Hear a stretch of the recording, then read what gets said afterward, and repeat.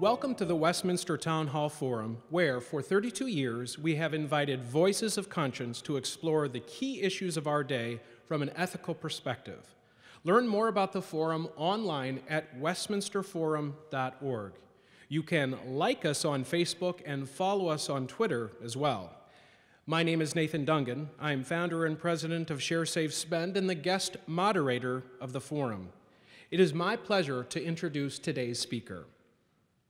Anna Lappe leads the Real Food Media Project, a collaborative movement working for sustainable food and farming across the U.S. In partnership with her mother, Frances Moore Lappe, she co-founded the Small Planet Institute, which is committed to researching and providing education on the root causes of hunger and poverty around the globe. She is the author or co-author of 3 books, including the 2010 publication, Diet for a Hot Planet, The Climate Crisis at the End of Your Fork. A graduate of Brown University, she holds an MA in Economic and Political Development from Columbia University's School of International and Public Affairs. In her presentation today, Building Real Food Communities, she will explore the economic, environmental, and social costs of industrial food and farming and offer creative solutions to fostering a just and sustainable food system. Ladies and gentlemen, please join me in welcoming to the Westminster Town Hall Forum, Anna Lappe.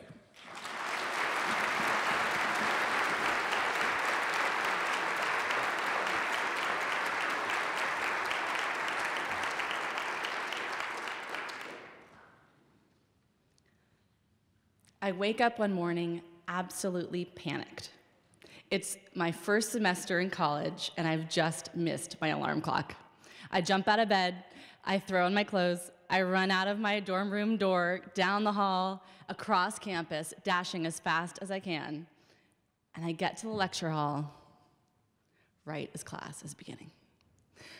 So I heave a big sigh of relief, I pull out my notebook, and I get ready to focus. And I notice at that point that the person standing at the front of the room isn't my professor, but a guest lecturer. And I think, I didn't notice that from the syllabus. And I start listening to the lecture, and she's really off topic. But I think, maybe she wasn't fully briefed on what we're studying in this class, and I give her the benefit of the doubt. And as I'm taking notes, I realize that on the chalkboard behind her, there's all of these notes from a history class that I think the teaching assistants in our class have gotten so lazy they didn't even bother to erase the notes on the board. But okay, maybe they were just too busy.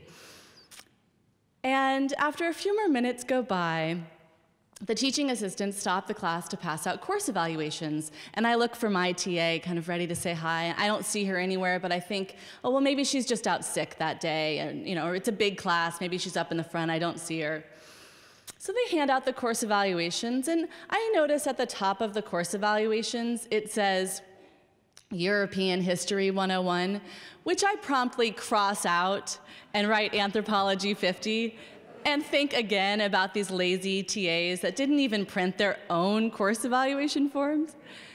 And then I proceed to fill out the entire form. I was trying to be very constructive in my criticism, and I turned this form in to the nearest TA. At which point, a friend of mine sitting 2 rows up turns around and says, "Anna, I didn't know you were in my history class." So I don't know if any of you have ever had this experience, maybe you have, of having facts hitting you right in the face, and yet you figure out a way to make sense of them. I was so sure that I was in the right class that despite all the, in retrospect, obvious evidence that I certainly was not, I didn't see any of it. So why is it that? Why do we do that? Well, cognitive scientists have found that one of the ways that we human beings have found to make sense of the world, we are bombarded with so much information every single day, that one of the ways that we handle that is to create these frames in our mind, what the Swiss psychologist Jean Piaget talked about as schemas, sort of orienting principles and ways of making sense of the world. And in a way, it's ingenious, it's handy, it's very smart to do that because we need to when you think about all the information that comes at us. But what can happen with those schema in our mind is they can be so powerful and so dominant that we will ignore the facts before we toss out the frame if the facts don't fit our frame.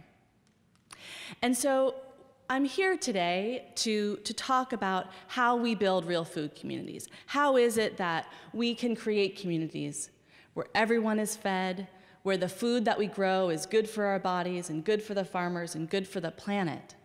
And I'm going to suggest that one of the ways that we do that requires that we focus and talk about how we think about the world.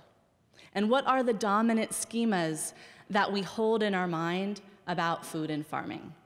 And what I want to suggest is that one of those most dominant schemas about food and farming that many of us hold is actually blocking us from seeing those facts right in front of us.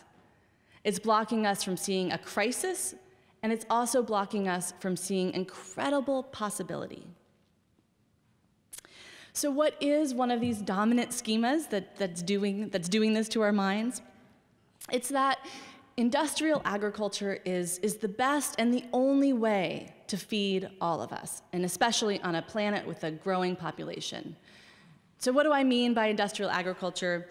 It's a type of system dependent on chemical herbicides and insecticides and other pesticides, a system that's dependent on synthetic fertilizer to get soil fertility, energy-intensive irrigation, and when it comes to livestock, confining animals into factory farms or confined animal feeding operations.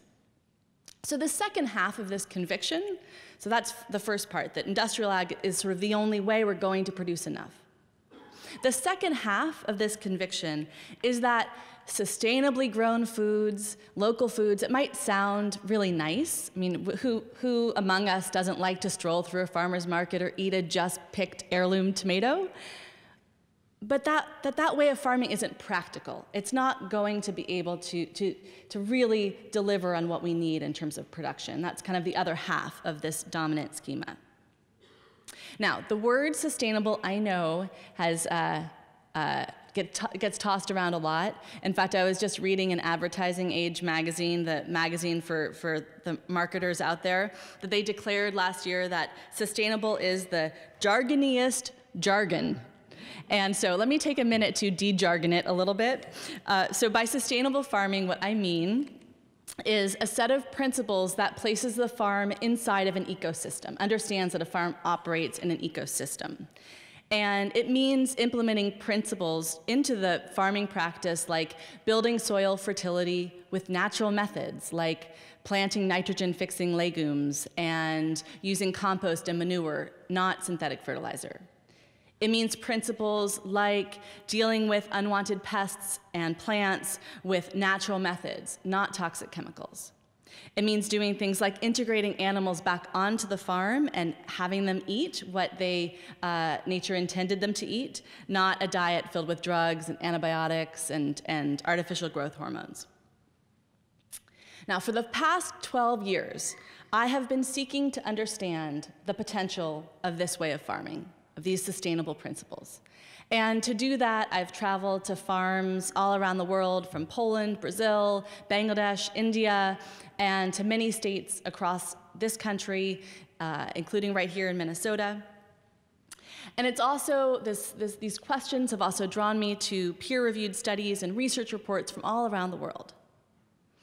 And as I've been doing that research, I've also been following how the media talks about sustainable farming and how that dominant frame is getting created in the media that we all consume.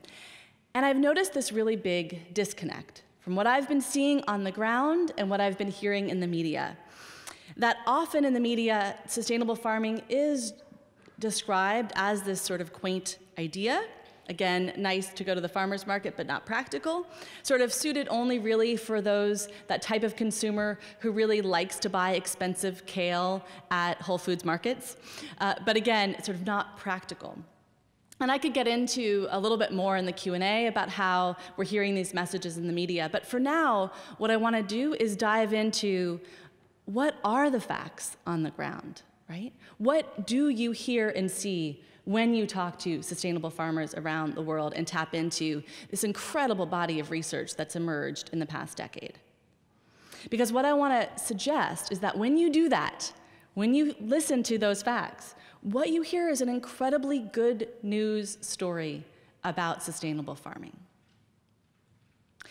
What if I were to tell you that there is a new technology in agriculture, one that yields as much and sometimes even more than industrial agriculture methods, and at the same time reduces chemical pesticide use by 97%, reduces energy and fossil fuel use by up to 55%, and sends biodiversity measurements and soil fertility measurements off the charts?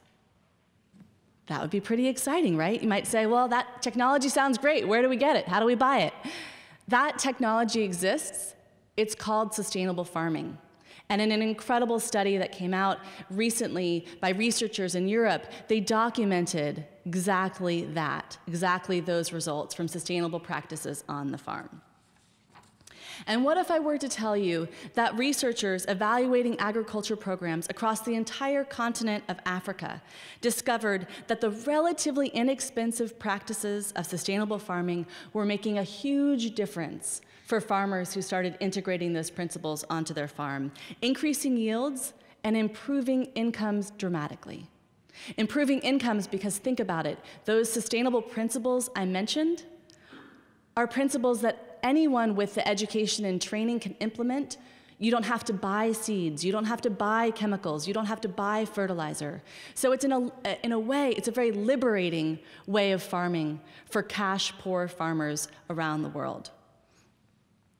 It's the kinds of good news evidence that came out in probably one of the most important reports about food that no one's ever heard about, called the ISTAD report. Maybe some of you have. When I ask audiences if anyone in this audiences in this country, if anyone's heard of this report, I rarely get one hand up. The report is, it's a bit of a mouthful. The full name is the International Assessment of Agricultural Knowledge, Science, and Technology for Development. You can remember it as the ISTAD report. And what this assessment involved was research by 400 experts from all around the world who looked at the best practices in agriculture all around the world over 4.5 years. It was a report commissioned by the World Bank and the United Nations. And what did this body of experts discover? They discovered similar things to what I've already mentioned. They discovered that sustainable farming is an incredibly effective way to deliver on yields without requiring farmers spend so much money on inputs. They discovered, in fact, their consensus was that we must, if we truly are to feed the world in the future, we must move in this direction of supporting sustainable farming.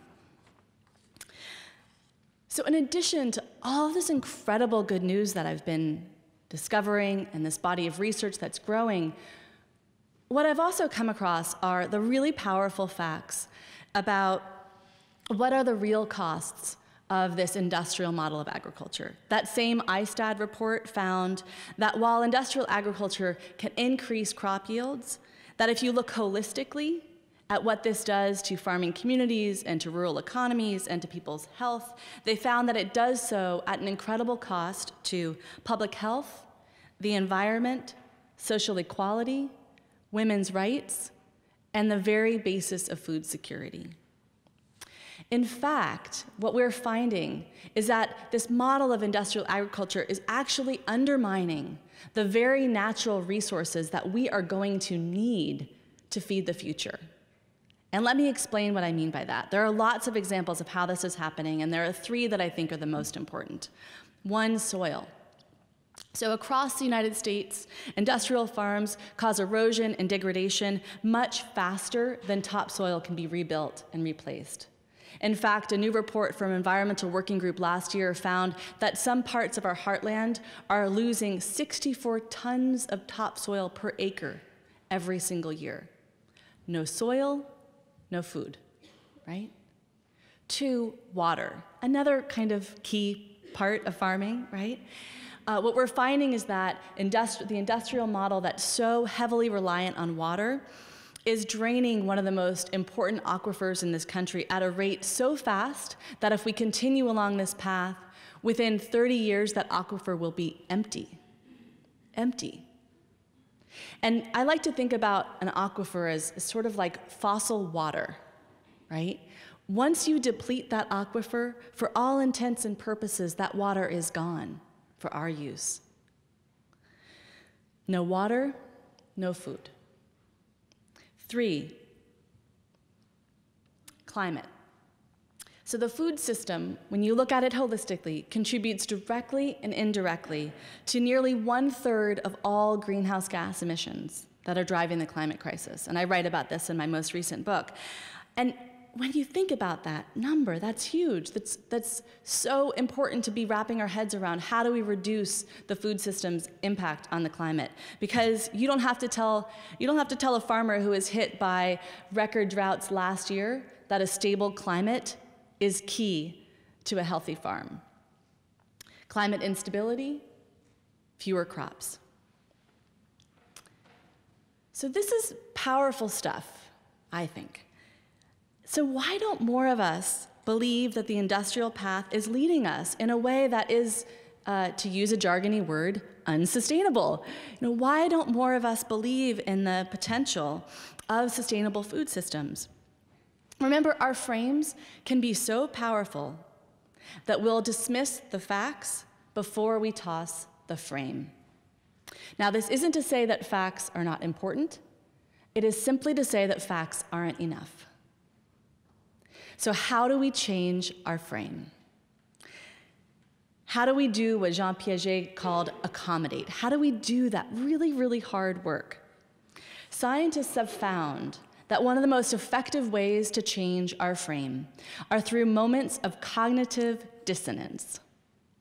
So what is cognitive dissonance? It's that moment you experience, that inescapable contradiction between what you think you know, what your frame might be telling you, and what reality is telling you. So back in that college lecture hall, I had my moment of cognitive dissonance when my friend, a few rows up, informed me I was in the wrong class. I had to shed my frame and shed it pretty fast. In my travels, I've had many of these moments of cognitive dissonance, of what I think about food, what I thought I knew about food, and what I have been forced to understand by seeing that reality in my face.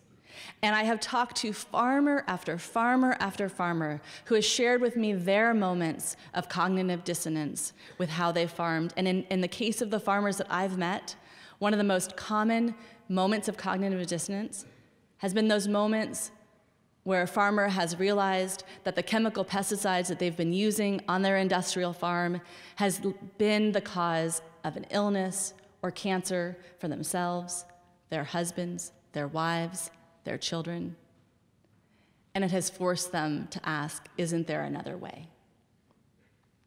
What's fascinating about the power of these moments of cognitive dissonance is also the research and understanding that we don't have to experience these moments ourselves, that we can experience them virtually through the power of story, through hearing the stories of those farmers who've made those transitions, through hearing the stories I'll share with you one of my favorite moments of cognitive dissonance for myself, one of my favorite stories of farmers who are really showing us a different path. So it was the summer of 2008. Some of you may remember this summer, the Midwest had been hit by record floods. And I was in the state of Wisconsin right after the flooding, and the state was looking at millions of dollars of recovery funds, especially for the farmers in that state. And I was traveling to visit a sustainable farmer named Mark Shepard. As I was driving to his farm, I passed field after field that looked like a lake because it was still completely underwater. So by the time I got to Mark's farm, I had a huge knot in my stomach. I was expecting to talk to a devastated farmer. When I pulled into his farm up this dirt driveway, I pulled in right at the moment where Mark and one of his farm interns were lounging on the porch of his solar-powered cider mill with grins from ear to ear. These were not the faces of devastated farmers. So I was eager to know, how was Mark's fate different from the farmers I could see across the road who had gullies torn out of their fields from the powerful rain? And that day, what he showed me is he showed me sustainable principles at work. And what he showed me is when you implement those sustainable principles, what you create is a farm with healthy soil, and healthy soil acts like an incredible sponge that's able to absorb all that water. What you create is a farm that has incredible biodiversity, so that, yes, his bell peppers did pretty badly, but they were only a small part of the farm, and the rest of his farm was doing great. And what you see is that kind of farm that, frankly, we are going to need in the future when that flooding that hit us in 2008 no longer becomes a freak once in 100 years flood, but becomes an every year flood. And so I left Mark's farm that day, realizing what I saw on his farm was the face of the kinds of farms we need for the future. So this might leave you asking, well, then why aren't there a million Marks out there if this is working so great? In part, I believe the reason is that we still are trapped in this dominant schema about food and farming. And that trap is affecting everything from what programs exist to support Mark and farmers who want to be like Mark, everything from the kinds of banks that will and won't loan to farmers like Mark who want to do the kinds of sustainable innovations that he's doing. So as a result, farmers like Mark don't get what they need to thrive and grow and even to start their farms. When a young farmer wants to learn about integrating sustainable principles, there are only a handful of schools that will teach them, and a relatively small number of farmer training programs like the one I was just learning about yesterday, run locally here by the Land Stewardship Project. When a team wants to investigate the benefits of sustainable principles, there's less than 5% of federal research dollars set aside for studying how to integrate sustainable principles on the farm. When a sustainable rancher wants to grow their business and process their livestock, there are only a few slaughterhouses left in many states that can handle their products. And in some states, like Montana, where I just visited, there is not a single one. Education, research, infrastructure, these are just 3 of the ways that the playing field for farmers doesn't make it easy for the Marks of this country to launch their farms and thrive and grow. Now, I am suggesting that changing all of this means serious paradigm-shifting work. Now, does it seem impossible to some of you that we can do that? I would suggest that we as a society have changed our paradigms before. We do it all the time. So, like some of you possibly, I've been watching a lot of episodes of Mad Men lately on television. And if you have too, you might know exactly what I'm talking about. You watch Mad Men, and everyone smokes. And when I say everyone, I mean everyone. Pregnant women smoke.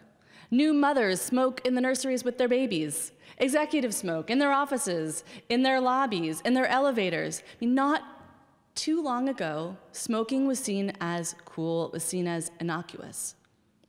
In fact, my grandmother's doctor even advised her to start smoking to help her relax. And my uncle, when he was a resident in his hospital, he was considered absolutely crazy for suggesting that maybe cigarette vending machines shouldn't be inside the hospital. And I remember in my lifetime having to be sure whenever I bought an airplane ticket that I checked the box that said, I'd like to be in the no smoking section, because there used to be a smoking section inside airplanes, right? It's crazy now to think about that. That paradigm shifted, and it shifted big time. Now, this shift didn't happen easily, of course. It didn't happen overnight. And remember, it didn't happen until decades after we had the scientific facts about smoking. But eventually, enough facts piled up, enough stories were told, enough of us had those moments of cognitive dissonance, and enough pressure was put to change policy. So I'm not saying that we'll make this paradigm shift about food overnight, but I know, because I've seen it with my own eyes, that this shift is already happening all across the planet. From leaders in the Buddhist nation of Bhutan, who've just declared that they want their country to be the first 100% organic food country on the planet, to the Department of the Environment in Ethiopia that's launching incredible farmer-to-farmer training programs to bring sustainable principles across the country. I've seen it in our country. I've seen this consciousness shift happening in every single one of the 7,864 communities that now have a farmer's market in them. I've seen it in the hundreds of schools in every single state in the nation that now connect with food from local farmers. I've seen it on 290 college campuses that now have students organizing to bring sustainable food into their cafeterias. It's happening everywhere. And so I believe, seeing all of this happening, that there is incredible hope. There's incredible hope that we are making this shift and we all can be part of it. And that moving toward sustainability, moving toward those real food communities where all of us have access to food that's nourishing for our bodies and nourishing for the planet, that it begins in our minds. It starts with how we think, and I'm here to tell you, it's already begun. Thank you.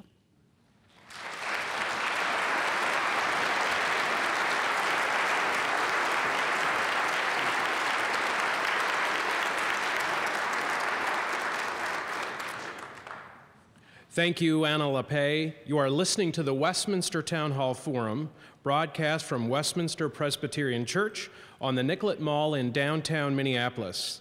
Learn more about the forum online at westminsterforum.org. You can like us on Facebook and follow us on Twitter as well. I'm Nathan Dungan, the guest moderator of today's forum. Our speaker is sustainable food and farming activist Anna Lappe. We'll be taking questions for our speaker from the radio audience through Twitter and Facebook. Our Twitter handle is WestminsterTHF, and you can find us on Facebook at Westminster Town Hall Forum. While the ushers collect the questions from the in-house audience, I want to thank the co-sponsor of today's program, Minnesota Food Share, whose annual March campaign raises more than half the food that will be distributed this year by Minnesota food shelves. To learn more about Minnesota Food Share, visit their website, minnesotafoodshare.org. We invite the radio audience to join us at Westminster for our next forum on Thursday, April 18th at noon, when President and CEO of the Nature Conservancy, Mark Tursek, will be our guest speaker. Ms. Lappe, if you would return to the pulpit, I will present the questions from our audience.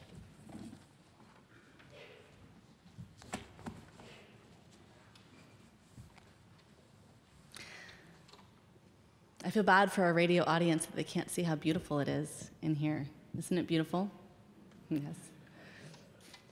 So if the political leadership is currently lacking on the issue of climate change, what types of action do you suggest that employees in businesses, students in schools, residents in neighborhoods, citizens in municipalities, and others might take right now to address climate change and the food crisis? I love starting off with those really easy questions with quick answers. So, I mean, we could spend all day talking about the ways people can connect, because what is exciting about this moment is, while we all might be very frustrated that we're not seeing more change at the international level in terms of really bold action on greenhouse gas emissions reductions, really bold action on climate change, there is a lot happening in communities across this country. And as I mentioned in my talk, there is this very big connection between climate change and food. There's the connection of how much our food system currently contributes to climate change and how do we support sustainable farmers that are reducing those on-farm emissions and food system emissions. But there's also what I also talked about in my lecture about the importance of supporting our sustainable farmers, because they are going to be the resilient farms that are going to be providing us the food we need in the future, in that climate unstable future. So the question was, what can we do? And depending on where you are and where you sit, whether it is in business or whether it's a student in a university or in a local government, there is so much you can do. And I think first and foremost, the thing that we can do is get people to realize that to change our food system, it's going to take a lot more than just shopping differently. That we really need to look at what are the policies at the local level, at the state level, and the federal level that are going to make it possible for 1 million marks to emerge, for 1 million sustainable farmers to emerge and be supported. And so that's where I think the energy needs to be. And I'll just point out one really positive example, I think, of this happening on college campuses. For those of you who are either administrators or professors or students, there's an incredible new movement, just a few years old, called Real Food Challenge, of young people working with their colleges to try to bring more sustainable food purchasing through their schools. And their goal is 20% real food by 2020. And on some campuses, they've already exceeded that goal. As I mentioned, there are 290 campuses now that have some organizing around this cause. And it is really exciting to see it happen. And we were already starting to see, as I mentioned, some really incredible impacts. So you mentioned policy, Anna. So what then are the most important policy discussions and really issues that can help shift our agricultural system, toward sustainability? Well, there's a little policy some of you might have heard of called the Farm Bill. And it's every 5 years we renegotiate and deliberate on what this bill says and does, and where the lion's share of our public money, our taxpayer dollars, go into the food system. And we're in this very peculiar political fight right now around this farm bill. It was supposed to be tied up in a bow and passed last year, and that has not happened. And so there's still a lot of debate and policy organizing around this farm bill. And what I think a lot of people don't understand, that the farm bill has impacts across the food system. So it's not just a bill that sets policy for farmers, but it's also what sets policy for our nutrition assistance programs. And we, as advocates, are really trying hard to protect those nutrition assistance programs in a historical moment where we have almost or more than 43 million Americans now needing nutrition assistance, and also trying to talk about Farm Bill farming policy to emphasize the importance of sustainability. And so one of the biggest fights in the Farm Bill policy right now is the current bill, as it stands, has a program for crop insurance for farmers. And the crop insurance program, as one of my colleagues puts it, is essentially a revenue guaranteeing program for the insurance industry. That it requires nothing of farmers in terms of being sure that they're conserving their water, conserving their soil, or taking measures to ensure that they are protecting their farmland, but it guarantees essentially their income. Now, advocates who are critical of crop insurance are incredibly supportive of farmers and understand that farmers of all people absolutely need that kind of safety net and that kind of insurance. But they say that you need to bundle that kind of insurance with a set of requirements that ensures that farmers are taking protective measures for their farm. One of the policy groups that's done a lot of work on this is based here. It's called the Institute for Agriculture and Trade Policy, and they had a great analogy about this. They said the way that current crop insurance policy is written, it's like guaranteeing homeowners fire insurance, but not requesting that they have a single fire extinguisher in their house, not making sure that they don't have open flames going in their kitchen. So it's saying not that farmers shouldn't have that protection, but saying that with all of the policies that are in the Farm Bill, let's look at it through that sustainability lens and through a lens that's encouraging farmers to make the right steps to protect the land. So kind of continuing that thread then, so don't many ag colleges depend on research, right? Mm-hmm. And then, so this person asked, can you discuss the relationship of ag colleges to the whole sustainable farm movement? Mm-hmm.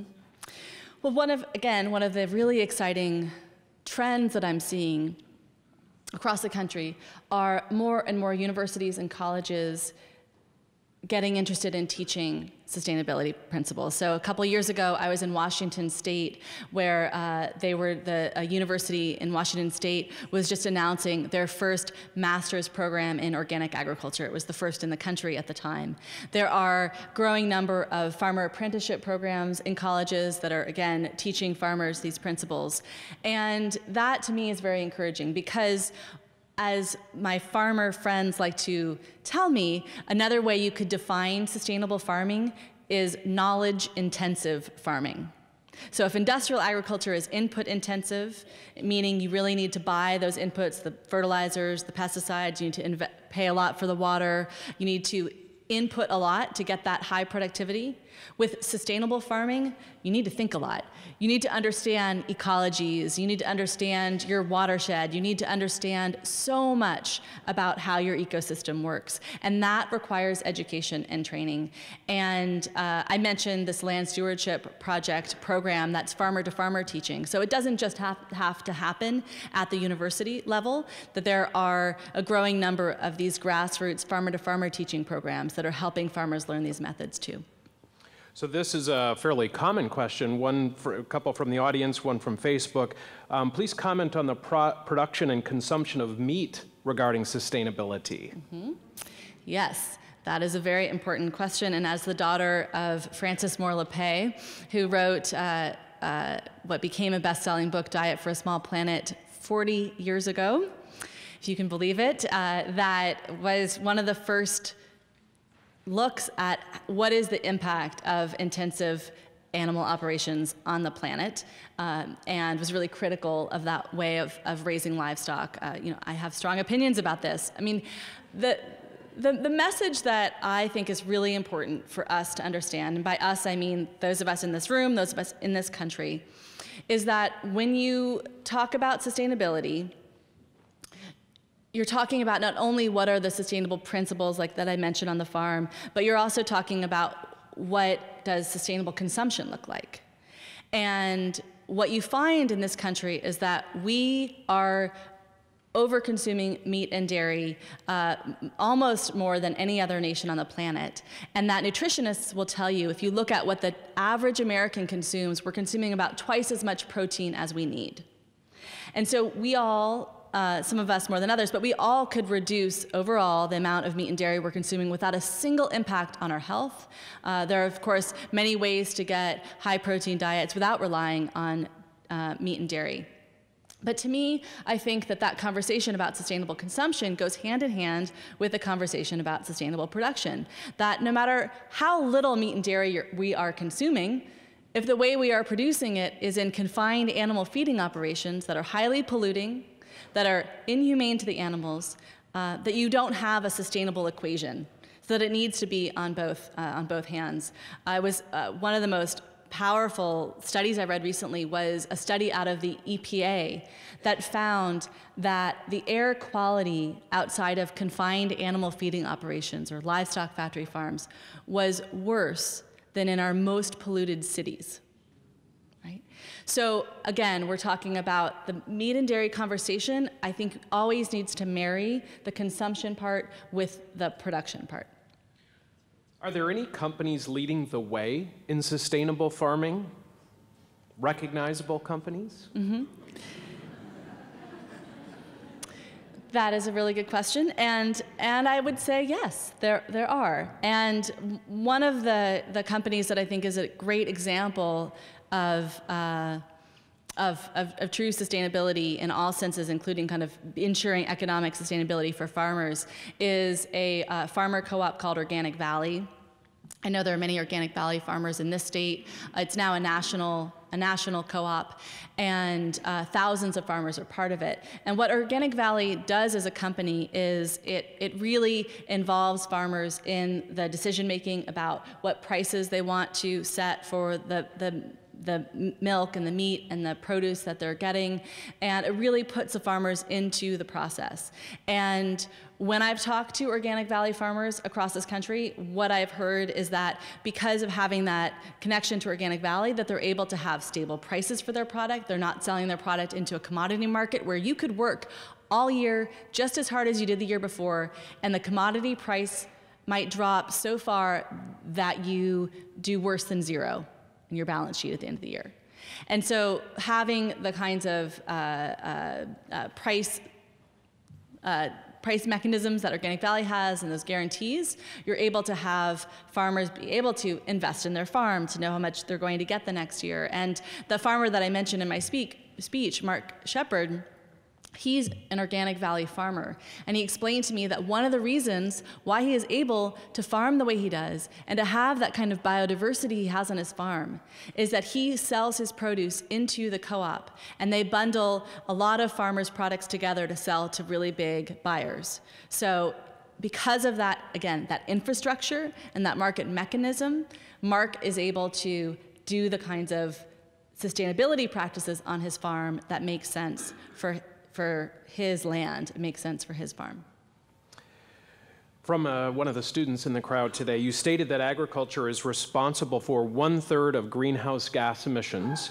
Can you explain how? Is it machinery, livestock, transportation, kind of some combination of all of the above? Mm-hmm. Again, one of those questions that it's hard to answer quickly, and because I ended up writing a whole book about it. But in a nutshell, if I were to kind of give you the Cliff Note version of my book, what I would say is that it is really quickly, it is about where we're farming, what we're farming, and how we are farming. So the where, one of the reasons why the food system is such a big impact on the climate is because agribusiness is expanding large commodity farming into some of the most precious and important rainforests on the planet. So palm oil now, probably most of you don't even realize you're eating it. Palm oil is in most of the processed foods in our supermarkets. Palm oil is now being produced in these large plantations in Malaysia and Indonesia on land that was formerly really, really carbon-rich peatland. And those plantations are directly causing those two countries, especially Malaysia to be, and Indonesia, to be among the highest greenhouse gas emitters in the world. And so it's the where we're farming, it's the what we're farming, that we're not growing the kinds of biodiverse crops that are good for our bodies. We're growing monocultures that need a lot of the chemicals and need a lot of synthetic fertilizer. And it's the how. It's raising animals in confined feeding operations is incredibly energy intensive. So it's those pieces that are most important. When people hear about emissions and food, they tend to only think about transportation. I've found that, oh, it's because we're shipping food, across vast distances. But when you really get into it, you realize that it's more about these bigger decisions about where we're growing our food, how we're growing it, and what we're growing. So what role should food manufacturers play in the shifting of this paradigm? Mm-hmm. That's a great question, and I think there is a role, and there is also, in a way, sort of not a role. But the is a role place is that we certainly have already seen some food manufacturers understanding the importance of sustainability, thinking about how can they reduce their own carbon footprint. So I interviewed for my book some folks at Stonyfield Farms, for instance. They make yogurt, and one of the things that they're very committed to is looking at their own carbon footprint and how can they reduce it from everything from thinking about the packaging they use to how their cows are being raised. And so there are things like that food manufacturers can do. But on the other hand, what I think we all need to remember is that the food that is truly best for us and the food that's truly best for the climate is actually the food that is the least manufactured. And so to the extent that we are going to move towards sustainability, we are all going to have to cook a lot more for ourselves and work with a lot more whole foods again. And for most of us who learn about cooking again and who bring those practices back into our families, it's not some burden that, oh no, I have to make a delicious salad again tonight.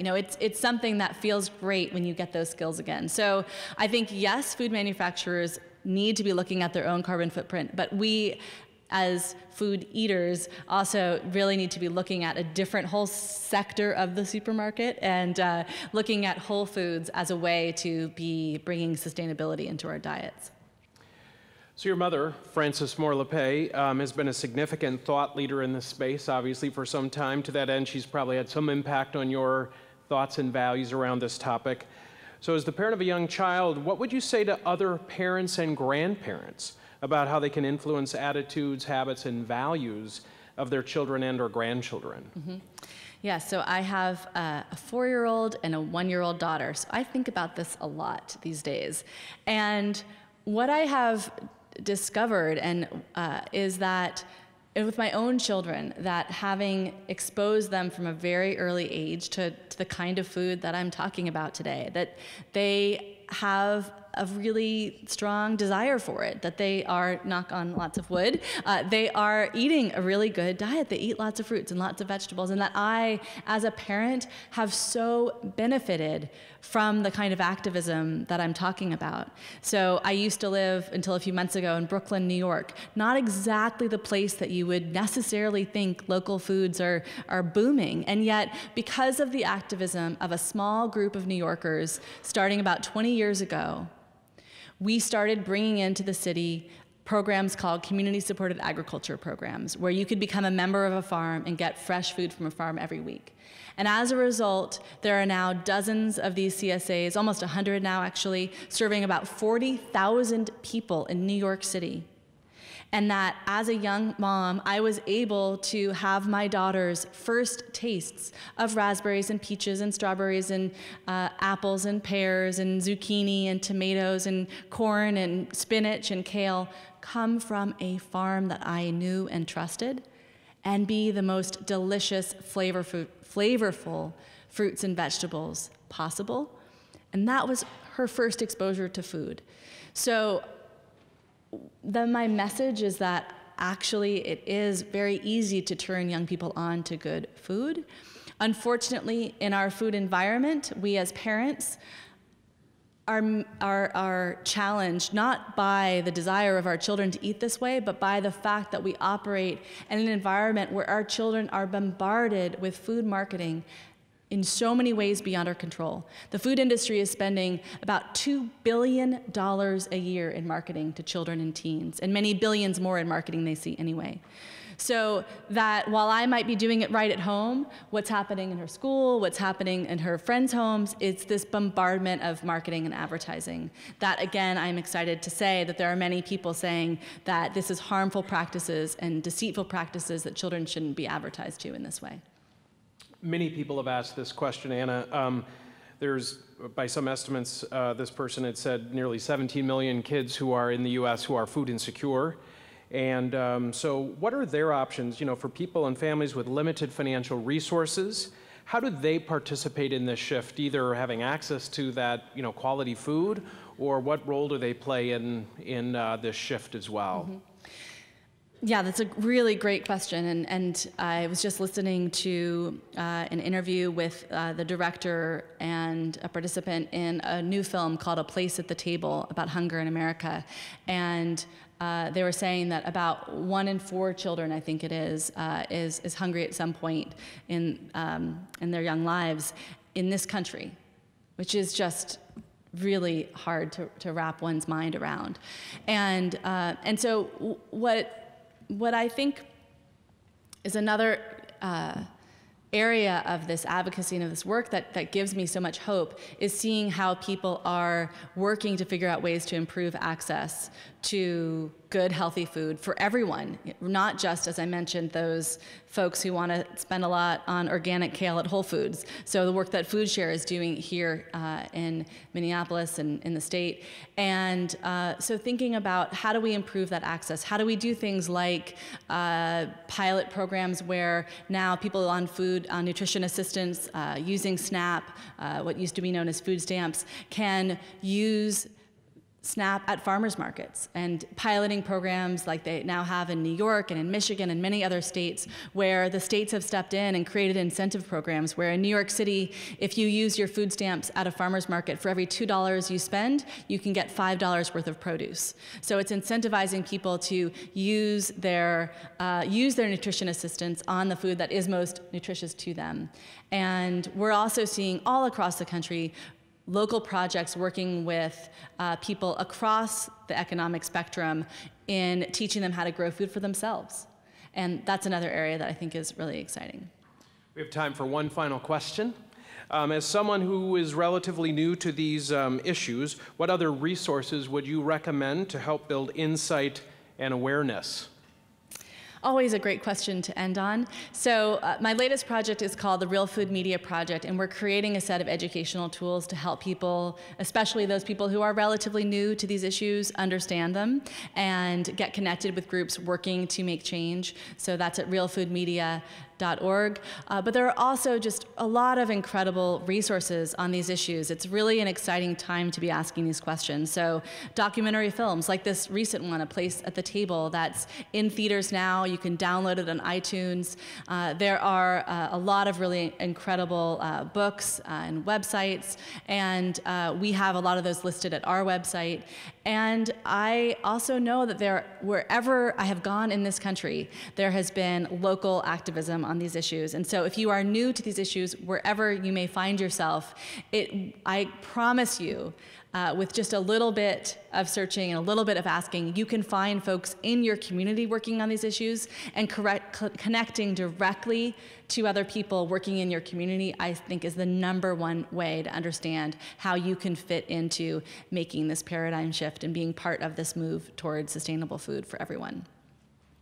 Thank you, Anna Lappe. Thank you.